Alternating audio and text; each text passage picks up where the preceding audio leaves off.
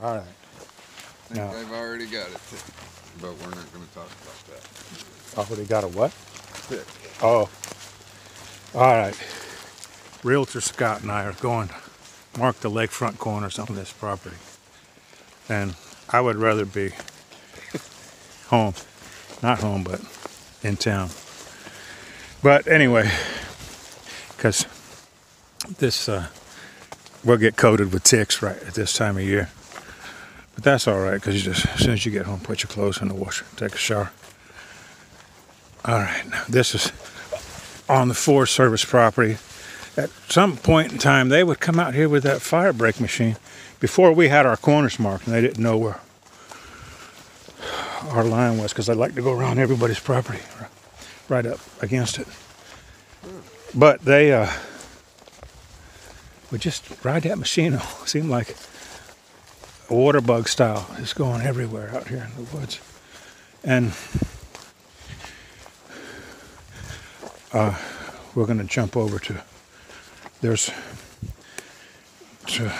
on property. Before we might jump over here, because we got to walk in the thicker brush, because this is going to meander away from the line, and I think that's the line right there. So let's go through.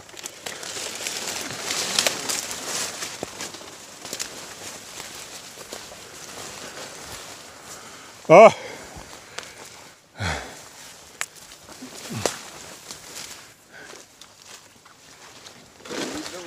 Now I got to hire a machine to come and re-clear this before. Yeah, this is re-clear this before those bay trees get too thick.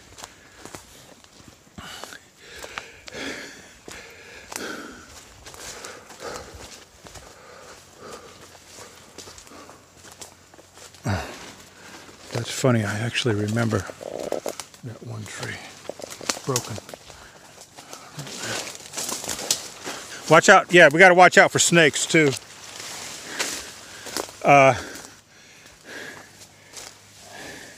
Especially down at the waterfront. Damn it, I'd hate to get bit back here. There's a big log right there. Yeah. Oh, Christ. It's what? Looks like more of a trail over here. To the left? Yeah. They look the same to me. Kind of like right through here. Maybe not. Let's try and walk along this tree that's knocked the brush down here. Because this lasts about a few feet and then it opens up again. This is why I didn't want to come out here. This is why I didn't want to come out here. Yep.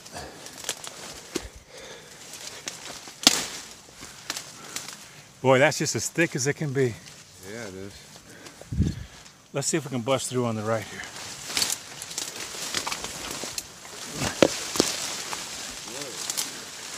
And wait.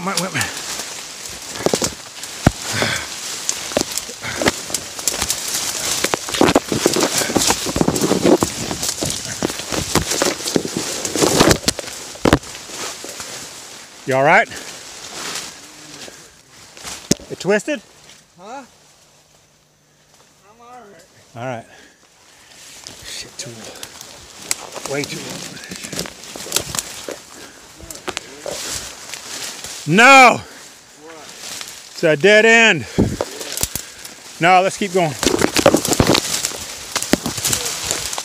That's what I said. I don't know how much of that you saw, but we just beat our way through a really thick bunch of subtropical jungle. And have a little bit more to go. Yeah!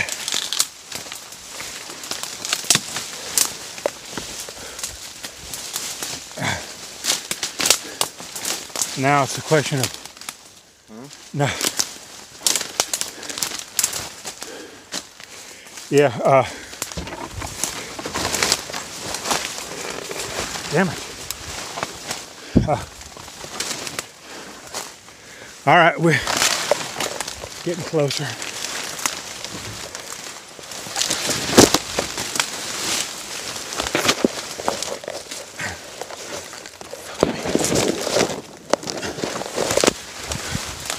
Okay, let's see what's up here.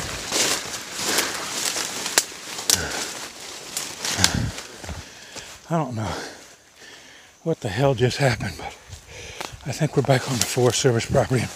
Should have stayed on it to begin with, but at least we'll know how to get out.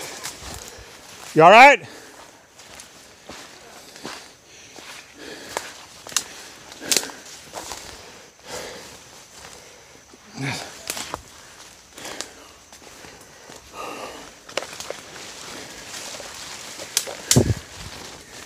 Now, you know, if somebody buys this property, yeah, crushes the undergrowth, and burns it, and then keeps it dressed up, it'll be super pretty out here. Already is, but you know what I mean? It'd be easier to move around. Whew.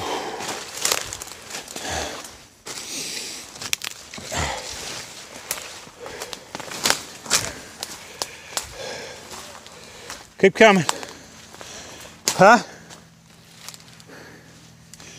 Where? I should have been. Put a piece of this tape out here. We can find the exit.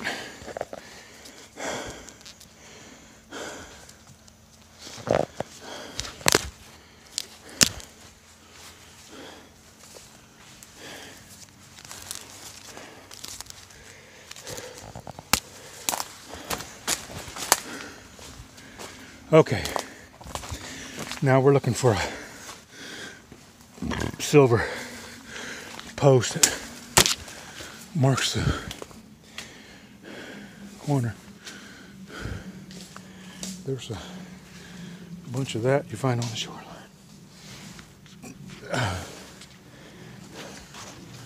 Ah, Scott. This is...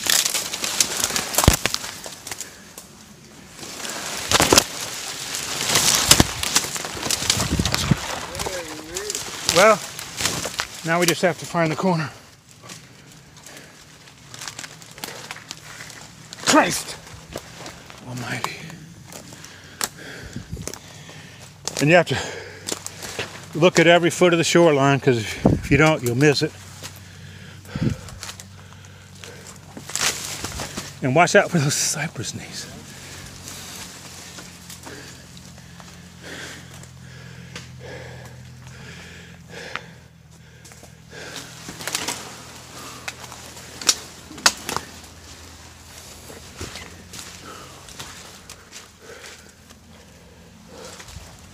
See the water?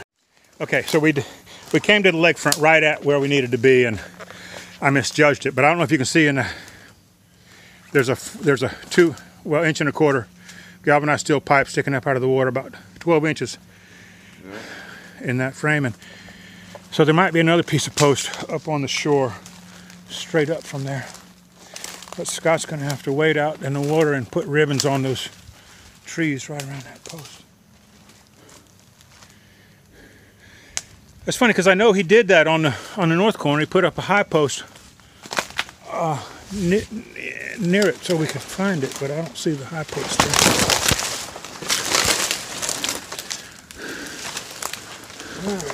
there. All right, so how are we going to do that? Because we got to see this is okay. Give me some room. I'll wait out there. No, I'll wait out there. But also I'm gonna and put some orange ribbon up. Or we both wait out there and just do it, and then just go home, and all the crying will be over. No, hold on. Okay, Hold on. Pause this. I put these clips together, but I mean that was about what I should have expected it to be. But it's like girls; you always think it's going to be easier.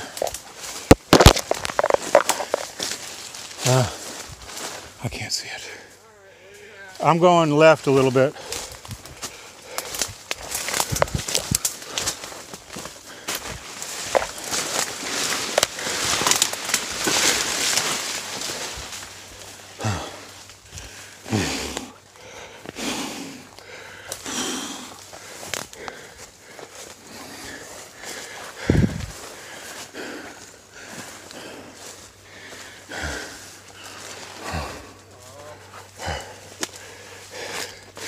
This is practically a sidewalk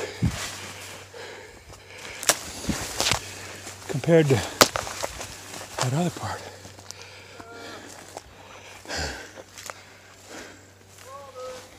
What are you doing? Okay. I'll sit down while he does that. There's a nice place to sit up here. Straight ahead.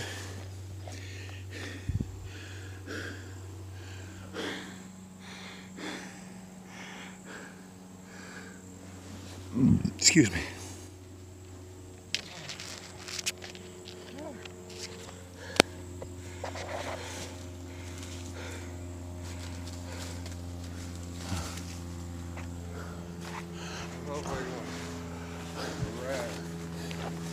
I know I got red. Okay. Wall number 5. No. Come on. Okay. Now, the original homesteader out here, he must have been out here till about the time we got the property, 1933. And this might have been his homestead site. You used to be able to tell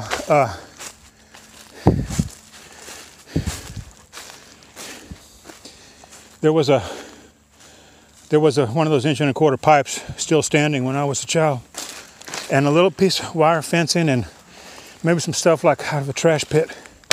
And the story was, I've said it elsewhere, that the old man, the wife left. She went back across the river where she's buried in Georgetown or Walaka,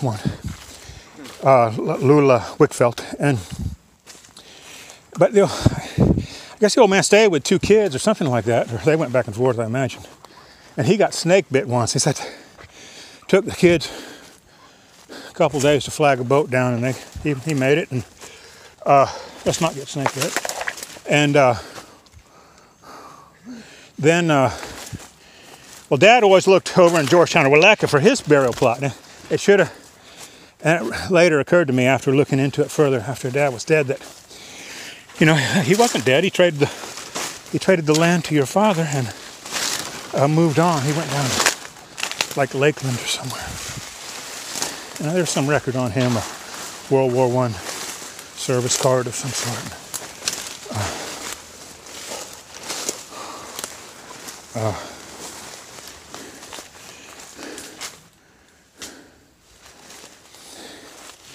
We should have come on one of those fire breaks, but at least it's thin in here.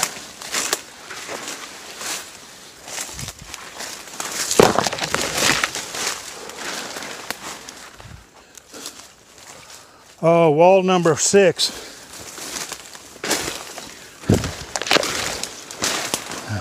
This is number. There's the fire break.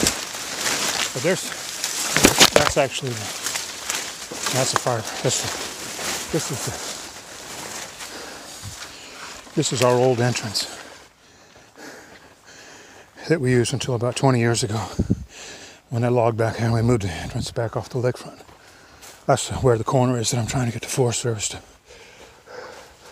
let us smooth out. But we still need to get out of here.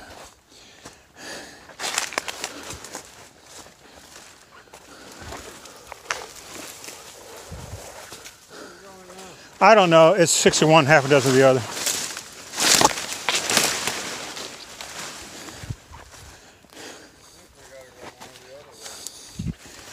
All roads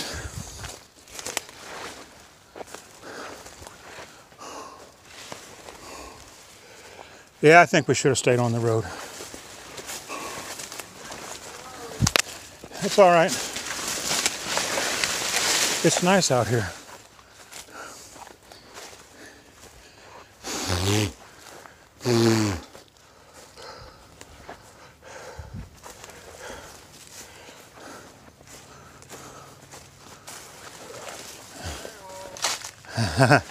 Keep coming. Yeah. Keep coming.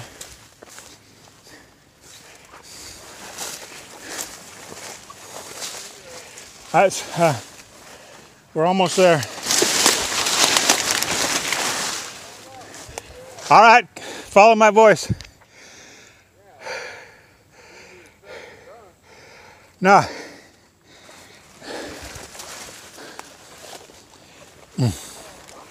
This looks like for some reason, it looks like the Jeep Trail, the fire break. So, oh Jesus. There's somebody's tree stand. I think I remember that. No, it's been years since I've been out here. No, this is, here's the road, we're here. The road, we're at the road here. All right. So, okay, so there's where we parked. All right. Let me pause this. Let's see Scott. There he is. Is it? Okay. I found this one was actually harder to find. It was easier to get to the lakefront, but this corner was harder to find. This was the high post I kept talking about. Was the thin wall, and it rusted off, fell over. It was up there on the shore. And I don't know who would have been out here, but it was laying down right next to the corner. I guess the Forest Service was looking around.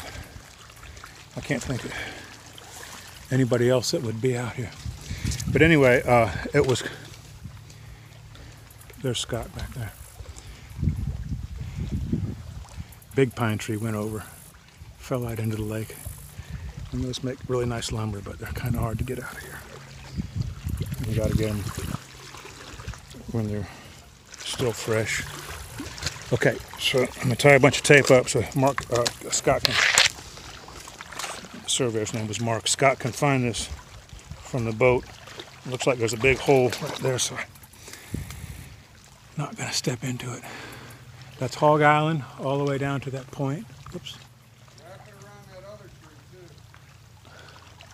And then from that point to the right, you see Drayton Island. You cannot actually see the other side of the river from here. You got a dog leg through those islands.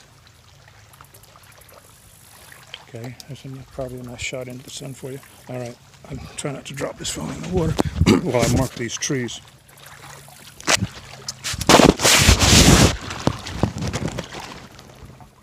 Well, the thing to remember here is that it's by that big pine tree it's just this side of that big pine tree that's laying down out there. This is the back property line looking north. That swamp wasn't too bad. We went around on the Forest Service property and coming back on the back line, but because the Forest Service road, such as it is, goes around. This is this is where we are. The road that goes through our property exits onto the Forest Service property, and you can. There's a section corner west of our northwest corner, I guess a quarter mile, out in the big slough, and I was telling Scott a minute ago that our northeast corner, the lakefront, north lakefront corner is a certified section corner. So anybody in the state can work off of a certified section corner and doing their work, surveying other private parcels. But if the lines need to be set by a professional, he doesn't have to go do everything that our surveyor did 10 years ago. He just starts at our corners, one of which is certified section corner, and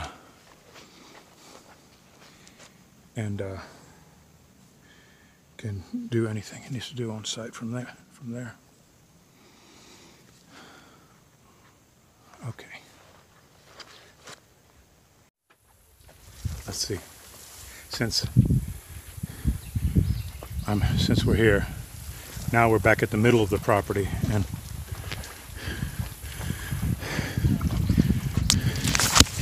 Scott wants to actually put a flag about every 100 feet down the shoreline, and so it really stands out to the boaters and 747s and everybody else.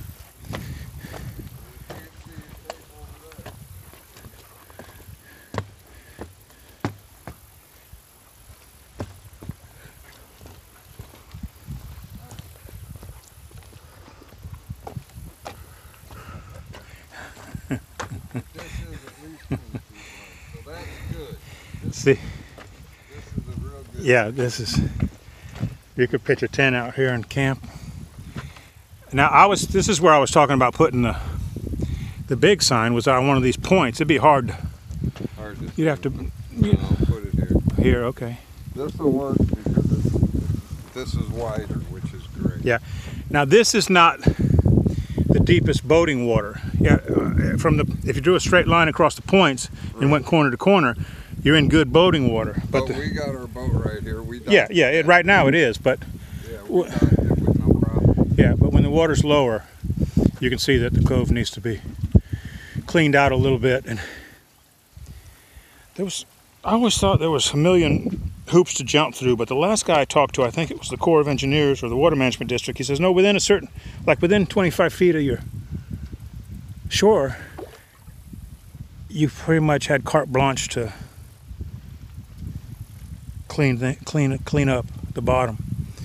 But of course that has to be checked into.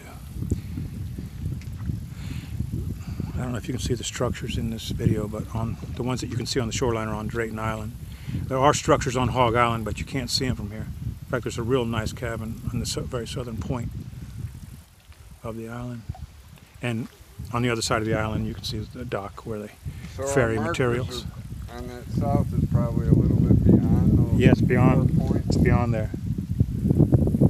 And then also beyond that buoy over there. Yeah.